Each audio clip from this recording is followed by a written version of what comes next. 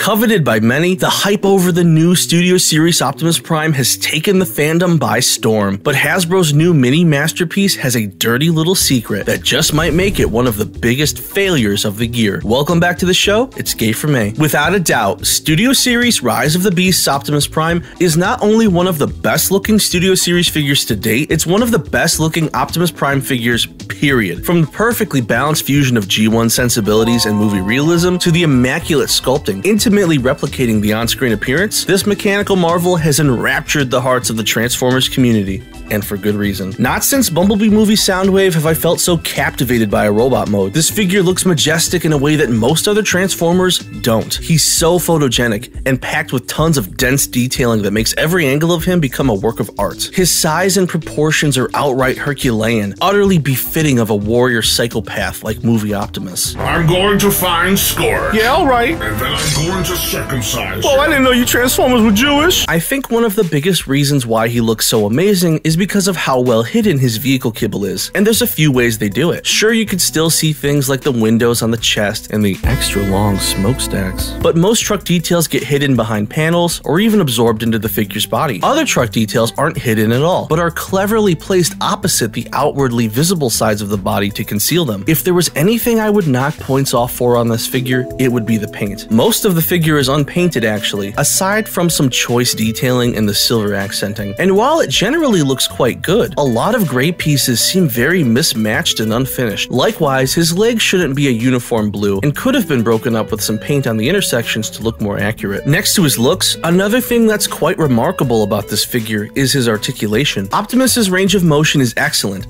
some of the best you'll find on a mainline Transformer. But what distinguishes him from other figures are all the unique joints that he has. Firstly, he has some of the most unusually designed hips I've seen on a Transformer. They don't pivot like normal. The forward rotation is offset, which allows the leg to swing under and around the solid waist detailing. It's a neat way to preserve the shape of the waist, as opposed to how Bumblebee Optimus simply placed these details on the hips themselves. The downside is that nearly all of the motion is forward, though they can go back a tiny bit, which is useful for locking Optimus into this very heroic posture. He also has movable skirts above his hips, a bit of side-to-side motion in his wrists, and even an ab crunch. But by far the most controversial joints on this figure are gonna be his shoulders. Optimus has the often maligned Rodimus or Tarn shoulders, meaning the shoulder's outward movement pivots from the body as opposed to a typical shoulder that pivots at the shoulder. And Optimus here has a pretty bad case of it too. He has a hard time pulling off his iconic "let them come" pose, at least without planting a big kiss on one of his shoulder badges.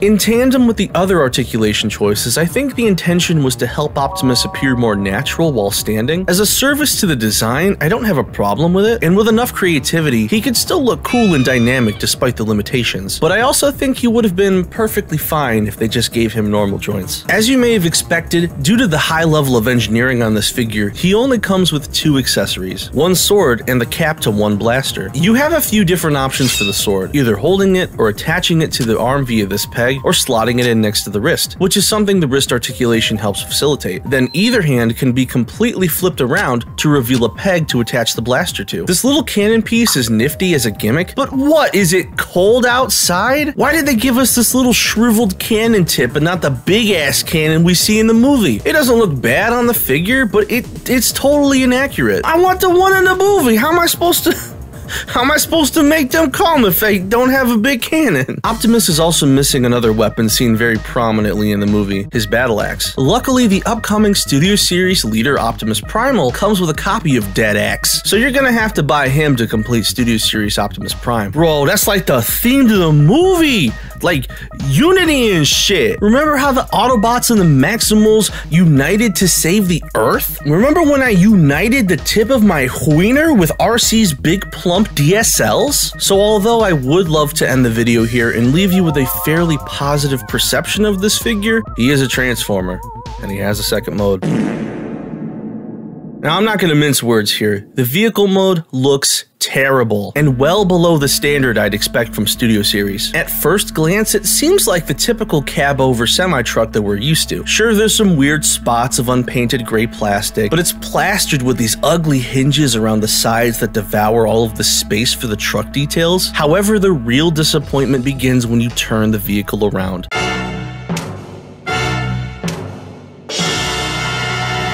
What the happened here? It's a complete mess. I realize there isn't much to see on the real truck, but that should mean that there's less to screw up. It would almost look better if the legs didn't do anything at all, as opposed to flaccidly folding up against the back of the cab. And between the floating boxes and the sculpted speed lines, they really looked at this and said, shit, that's good enough. They didn't even add a trailer hitch. That's why Optimus turns into a fucking truck to hold a trailer. I already know a lot of people are gonna say, well, I only care about the robot mode anyway. While I think that's a very honest perspective, that's the Transformers equivalent to saying you watch porn for the story. While I won't disregard the enlightening political allegory found in Plump Ladies 12, I will say that you're missing out on a crucial part of the experience if that's your only takeaway. Since the beginning, Transformers have been marketed on their ability to become real-life vehicles. In a way, that's the soul of the franchise.